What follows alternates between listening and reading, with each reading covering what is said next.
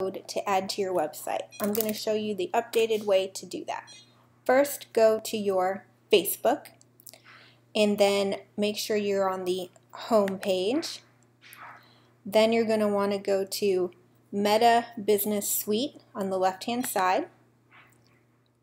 In Meta Business Suite, you're going to have the option to go to your inbox. So go ahead and click on inbox. And then scroll over to the right-hand side of the page, and you're going to see the gear icon for settings. Click settings and then go all the way down to view all settings. When you're in view all settings, you're going to see chat plugin on the left-hand side again. Go ahead and click that. And then just follow the prompts to go ahead and set it up. So click the setup button, the blue one on the right-hand side of the page.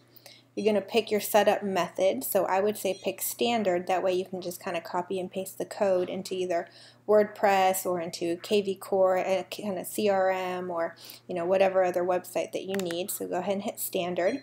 Select your language, save and continue. Just type in your website, either add your domain, so type it in, hit add domain, and then just make sure the green boxes are checked. Hit save and continue. And then right here is your code. So you're going to be able to see it here, and the easiest way to copy it is literally just hit copy code. Code is copied to the clipboard, hit next, and then they do have some instructions for your specific website on how to paste your code into your website. Go ahead and hit finish, and then just so you can kind of see what it looks like, when you do copy and paste it, it's going to be right there. Just hit Command V to paste. Alright guys, see you in the next video.